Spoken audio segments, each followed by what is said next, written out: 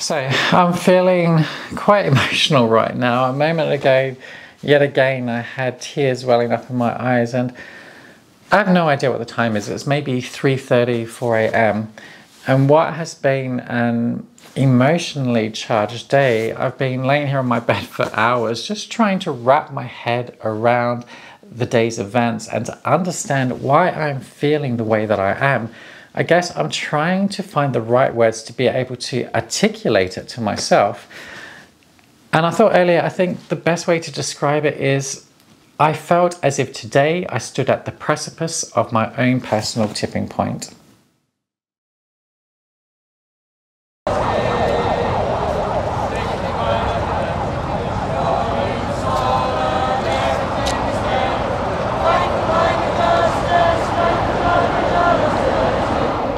You know, for years I've taken the small steps to combat the climate crisis. I recycle diligently, I've been a conscious consumer, I've given up eating meat, I've significantly reduced dairy, I have my artivism and of course the climate content for this YouTube channel.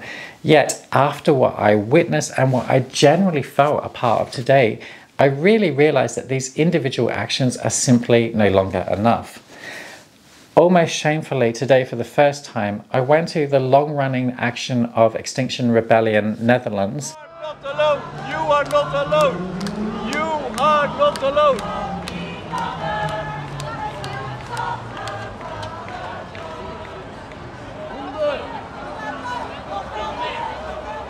Waslijmen, kom op nou! Die agent gebruikt geweld! Zagen jullie dat?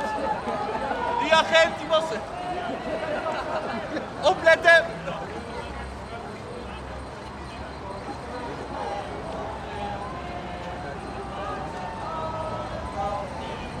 Dag!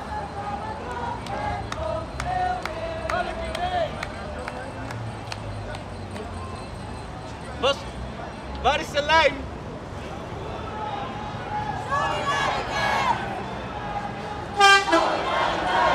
Their non-violent civil disobedient action demanding that the Dutch government stop fossil fuel subsidies by blockading the A12 here in The Hague. And the A12 is an important artery road connecting The Hague to other major cities in the Netherlands.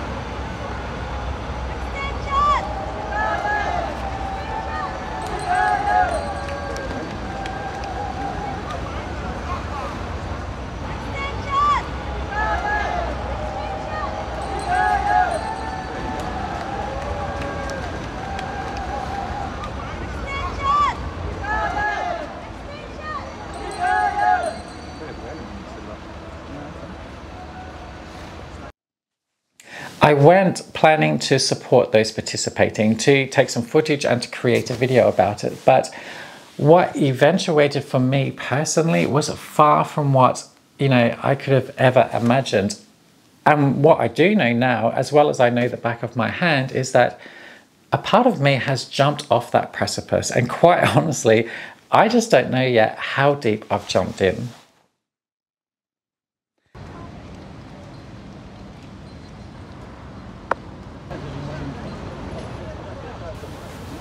The A12 blockade has been a series of protests. The first was in 2021, but the action was prevented by the police. And there were a number of successful blockades in 2022 and earlier this year before XR upped the ante. And since the 9th of September, have been holding blockades every day from 12 p.m. until they're either stopped from taking the road or the protesters take the road and are arrested and the road is cleared. And at the time of making this video, I calculated earlier this evening on the Wikipedia page that there has been 19 actions resulting in over a massive 6,000 arrests. I do need to verify this information, but however resilient, XR are committed to going back every day until the government meets their demands.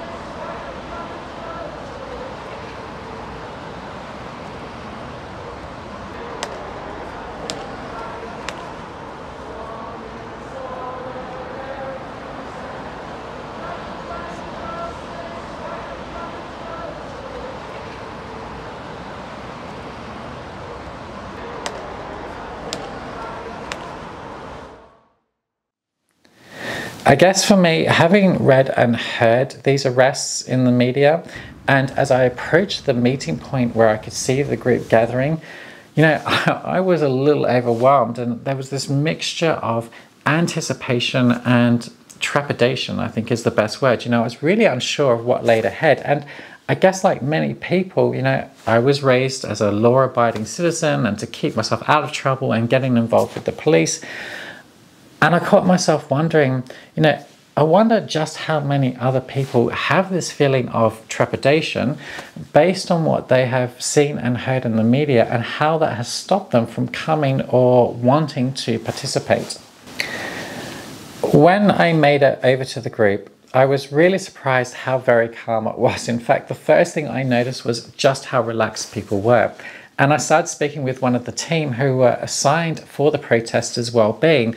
And as he pointed out the other people in official roles for that day, it was quickly apparent just how organized and thought through the protest was, and how the participants' safety and well-being was of high priority. And then I had these unexpected tears, you know, welling up in my eyes, and I realized that here I am standing among this incredible and diverse group of people from all walks of life. And as I spoke to more people, it was just so clear how united everyone was with this shared purpose, you know, demanding a future or fighting for a future where our planet thrives. And I spoke to one lady in her 70s who told me, well, she was here for her children and her grandchildren and had been coming every day. And I spoke to another man, a young father of two, working 2 jobs, and he told me he was getting to the protest every few days, juggling between his work and his family responsibilities. I hadn't realized at the time, but I was actually at a secondary group, and we were waiting for the confirmation that a group several hundred meters away were able to take the road. And the energy was really beginning to change with this air of pride as they prepared to stand up and, you know, face those forces that threaten our very existence. And I knew I would not be able to participate in the blockade itself by going onto the road. Having been to the XR website the night before, I had read that I first needed to take an online training session. So I wanted to join the many other people who had come as a support group on the side of the road. And as myself and the other supporters followed the protesters from the side as they entered into the underpass of the A12, I was struck by the courage and conviction of those protesters. You know, the people were from all backgrounds, were, you know, willing to risk arrest for something they believed in so strongly, and it was a testament to their unwavering dedication and their refusal to be silenced. And as we began the sort of act of civil disobedience, I really felt a surge of strength amongst everyone. The crowd moved as one. Their voices rised in unison. They were demanding change. And the protesters were supported by these countless others, you know, who watched from the roadside, inspired by the protesters' collective resolve, chanting, "You are not alone." And the connection between the protesters and the supporters was so intense and united. It was unlike anything I had ever experienced. And it was in that moment I really realized that, hey, you know, this is more than just a protest. This is a movement. It's fueled by hope, and it's fueled by love, you know, for our planet, for future generations, for all living beings. And it was the protesters' shared determination which was really carrying everything forward. And as I found myself standing, you know, shoulder to shoulder with many strangers who had become like comrades in supporting these protesters, I knew that this was just the beginning, as well as I knew that the fight for climate justice would be long and arduous.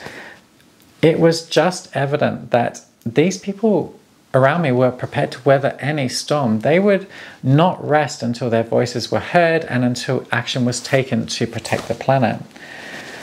I honestly feel like this has been a turning point in my life, a moment when I realized that although my individual actions are important and we all need to continue taking these individual actions, it is collective action that will truly drive change. And in reflection, I also realized that, you know, the tears that were coming to my eyes, you know, they're not that of sadness, but it was more of this kind of relief, knowing that there is still hope and there is resilience amongst the public. And I think probably most importantly is that together, regardless of background or regardless of our circumstances, we can build a future that thrives alongside nature, and we can build this vision of a world where our planet is cherished and protected for generations to come.